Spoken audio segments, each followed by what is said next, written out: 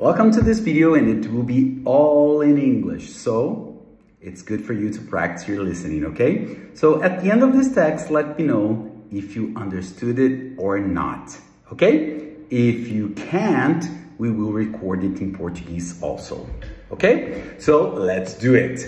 Valentine's Day is a day to express love and affection towards others, particularly romantic partners.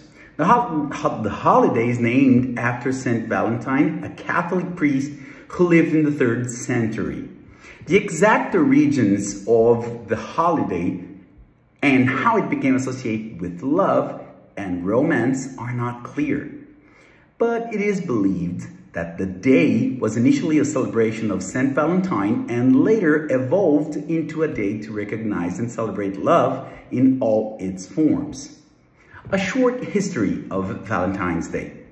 The celebration of Valentine's Day is believed to date back to ancient Rome, where a festival called Lupercalia was held in mid-February to venerate fertility and the coming of the spring. The festival involved various rituals, including the exchange of love notes, which may have been the precursor to the modern practice of exchanging Valentine's Day cards.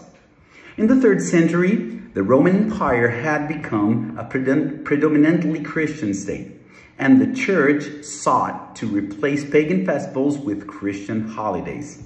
To this end, the Catholic Church declared 14th February as St. Valentine's Day, in honor of a Christian martyr named Valentine, who was believed to have been executed on that day.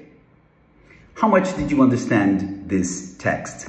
Let me know below.